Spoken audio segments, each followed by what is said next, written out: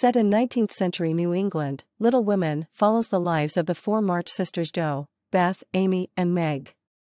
The novel is a classic rites of passage story that has often split literature critics but has been adored by many over the years.